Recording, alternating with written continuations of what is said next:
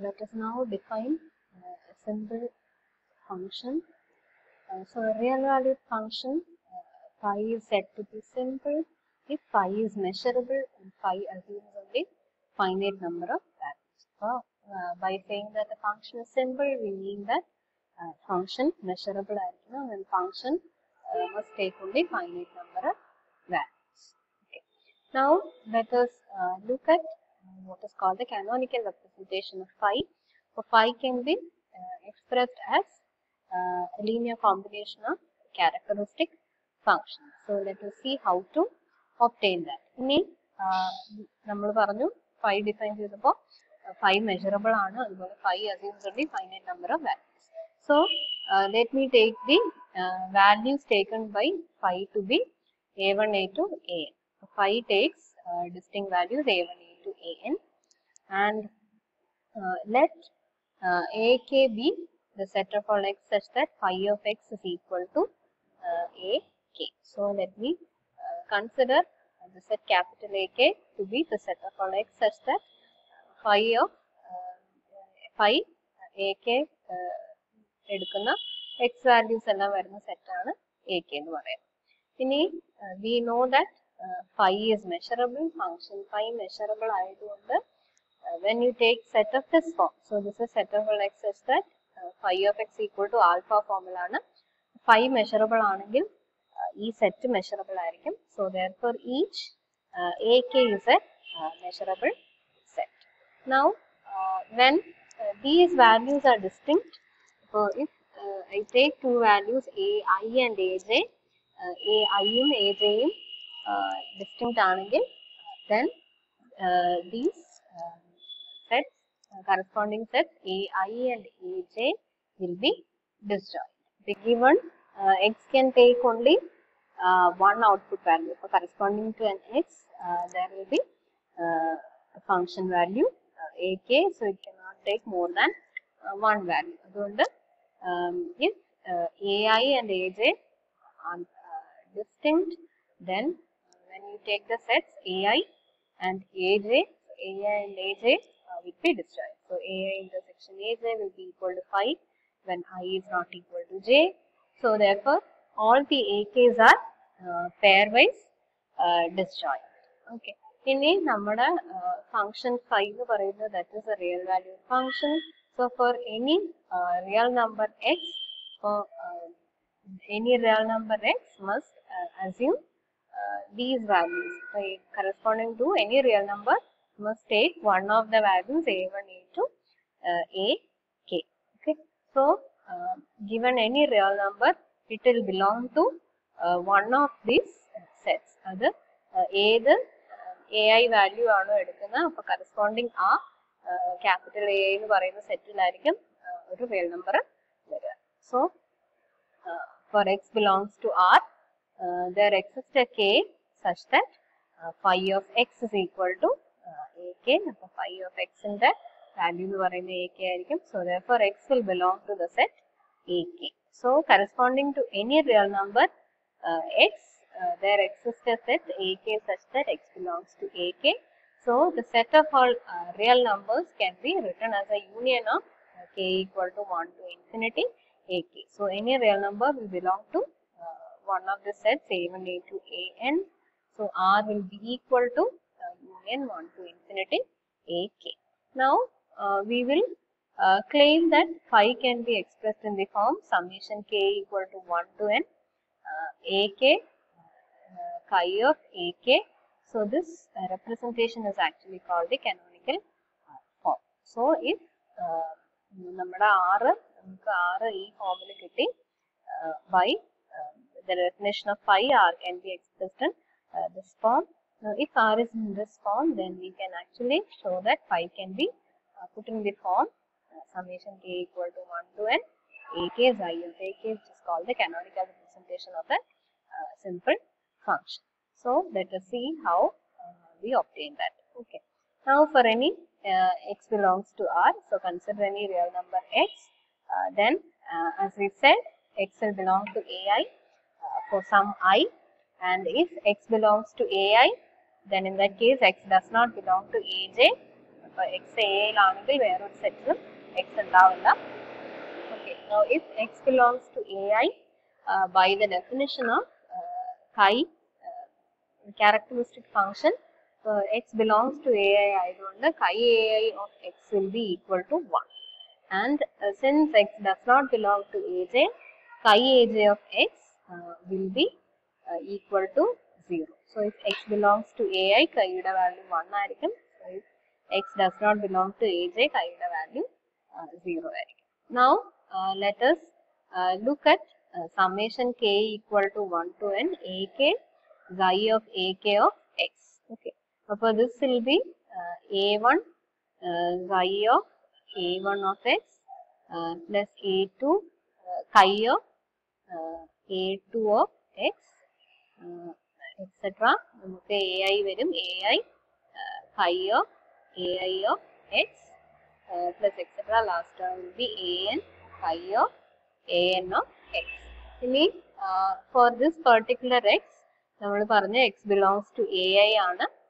That means x does not belong to any j such that I is not equal to j. അപ്പോൾ ai ൽ മാത്രമേ ഉള്ളൂ x. ബാക്കി ഈ ഒരു സെറ്റിലും വരുന്നില്ല. a1 a2 ai minus 1 പിന്നെ ഈ an ലൊന്നും വരുന്നില്ല. അപ്പോൾ അതിലൊന്നും വരാത്തതുകൊണ്ട് ഈ വാല്യൂസ് എല്ലാം chi of aj of x will be equal to 0 for I not equal to j. അപ്പോൾ ഈ വാല്യൂ മാത്രമേ നമുക്ക് 1 വരുള്ളൂ. ബാക്കി എല്ലാ വാല്യൂസും 0 ആയിരിക്കും. So if x belongs to ai, then summation k equal to 1 to n ak into xi of ak of x will be equal to ai into xi of ai, which will be equal to ai. Now again, if x belongs to ai, അങ്ങനെയാണെങ്കിൽ നമ്മൾ simple function definition വെച്ച് x belongs to ai ആണെങ്കിൽ phi of x will be taking the value ai. So ഈ ai നെ we can write it as by this expression. ai can be written as summation k equal to 1 to n ak xi of ak of x. So ഇതിന്റെ value corresponding I യുടെ value മാത്രമേ വരുള്ളൂ. So this will be equal to ai. Now x is any arbitrary value. So we started with any x belongs to R. So if you take any x belongs to R, then we have shown that phi of x is equal to summation k equal to 1 to n ak xi of ak of x. So therefore we must have phi equal to summation k equal to 1 ak phi of ak. So this representation of phi is called as the canonical representation. So a simple function is a linear canonization of characteristic function of disjoint measurable sets. So if you have a simple function phi that can be written as a linear canonization of characteristic function of disjoint measurable sets. So here the sets a1 a2 an are disjoint measurable sets. So quickly look at one more problem on characteristic function. So if a and b are any two sets, then we will prove the following. Then chi of a intersection b is equal to chi of a into chi of b, and chi of a union b is equal to chi of a plus chi of b minus chi of a into chi of b, and chi of a complement is equal to 1 minus chi of a. So this is true for any sets a and b. Okay, so let us start with a real number x.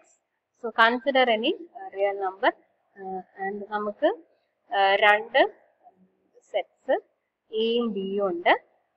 ഇനി the x we have taken that can belong to ഒന്നെങ്കിൽ